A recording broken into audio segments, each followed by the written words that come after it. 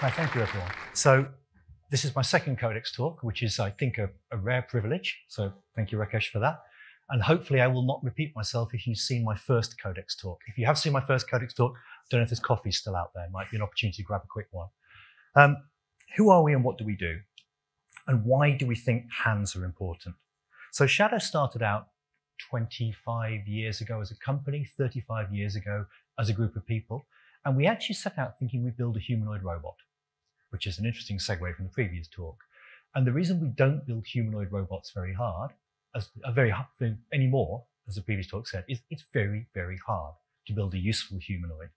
The cost of standing up, like I'm doing now, is incredible. Some huge amount of your body's energy is taken up just keeping you upright to do things, which is why we like to sit down at workbenches, which is why we like to lean against things.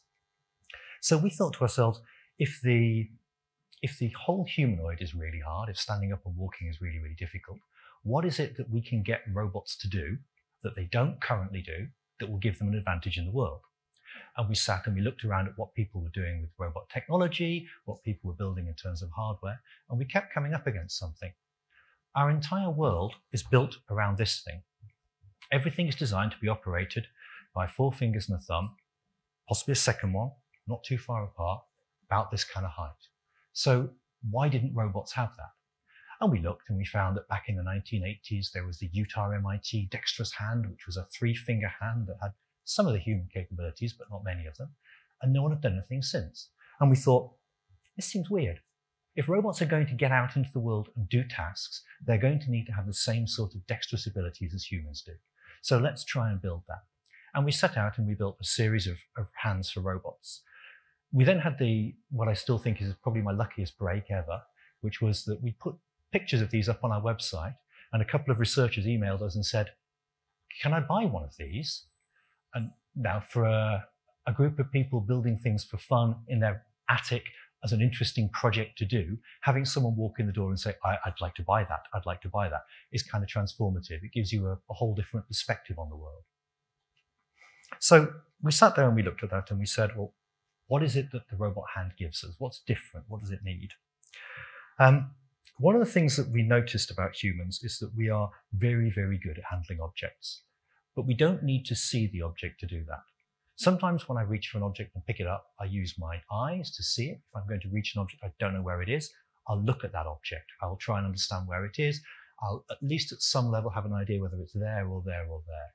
But most of the time when I'm handling things, I'm not looking at them. I'm using my perception, I'm using my sense of touch, I'm using my ability to remember where I thought something was and then reach to where it probably still is and work from touch. Robots are very bad at that. Most robots need things to be in exactly where you left them or exactly where you told them. And most vision systems for robots aren't very good at finding things. I was talking to somebody at Rolls-Royce a few years ago who said, oh yeah, we've looked at using vision, but it's only 99.99% accurate. And I was like, that's a fantastically high precision figure. He said, that means that once a day, a robot picks something up wrong and slams it into something and breaks the production line. Once a day per work cell on the production line. 4 nines is not enough to run a manufacturing plant on anything. You have to get much better than that. And currently, robot vision isn't that good. It still has amazing performance. If you've seen some of the work that's been done with deep learning systems, where they're able to recognize things and understand things and tell you which badly handwritten Chinese character that is with better accuracy than human can, that's really, really impressive. But what it doesn't do is let you say that object is exactly 7 millimeters that way and 4 millimeters that way from that other object at 37 degrees orientation, which would allow a mechanical gripper to pick it up. Because what happens when the mechanical gripper tries to pick up the object and it doesn't quite know where it is it bends it, it breaks it, it bashes it, it destroys it. And if you're going to have robots operating in the real world doing useful tasks for us, well, they can get away with that occasionally, but essentially if that's walking around your house or rolling around your house, picking things up, what you don't want is it breaking the objects. You don't want your family heirlooms destroying. You don't want it to get a can of soup out of the fridge and break it for you. So the robot has to be better than that. We know that humans can compensate for not having a sense of touch. We know how humans do this. There's quite a lot of understanding of the way that, for example, people with prostheses work. and are able to reach and grasp objects even though they can't feel the sense of touch.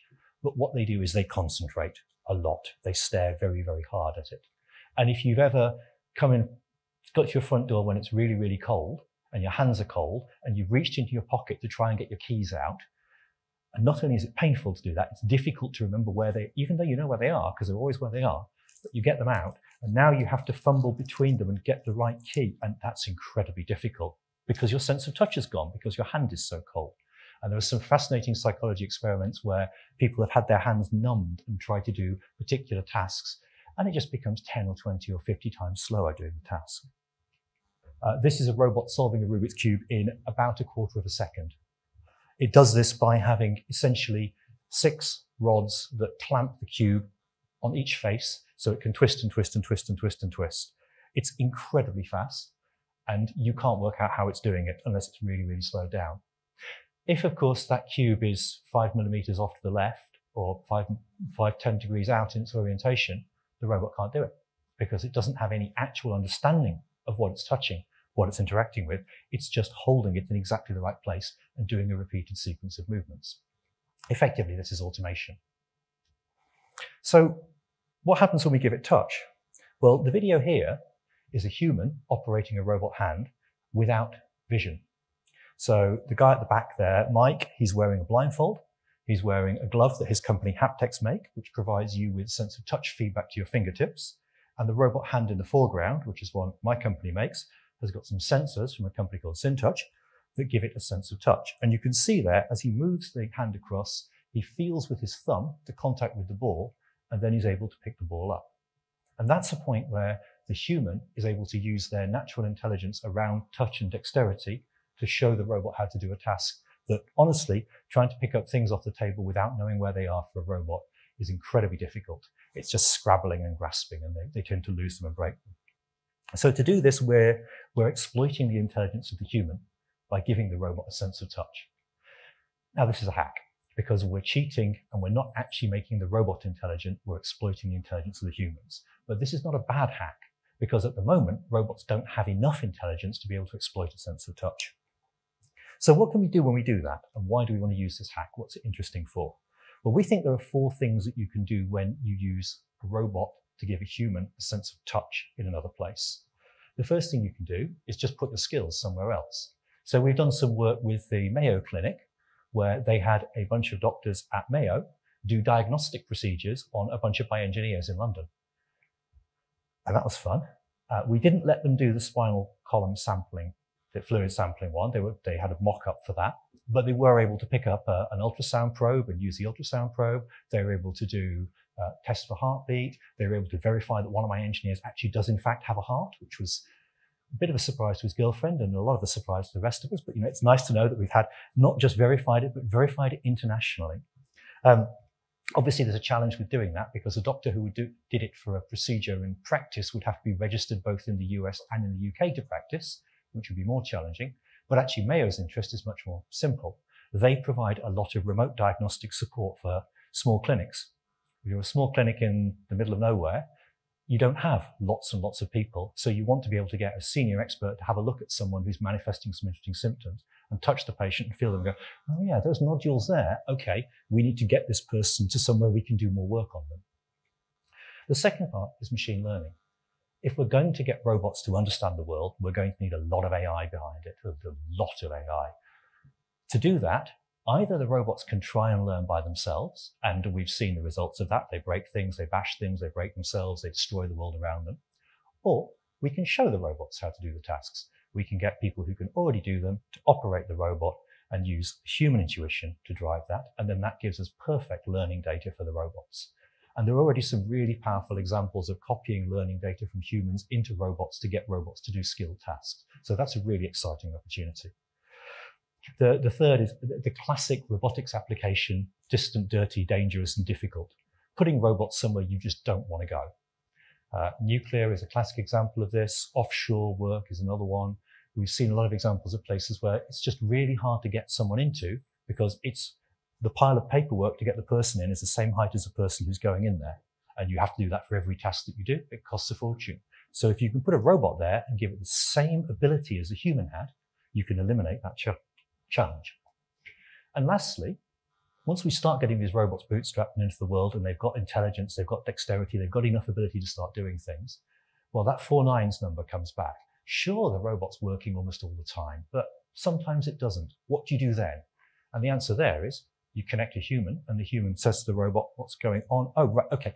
I can see how to fix this. I can see how to change this because I can use my intelligence, my perception, and my touch to make the robot a little bit better, to get over that problem, so the robot can then continue with the task. So we think that what touch does is it makes the impossible possible. So it doesn't make the impossible possible, it makes the difficult intuitive. I always read this slide wrong. The idea with touch is that you could probably work out how to do the task if you could control the environment, if you could lock the world down, if you could simplify.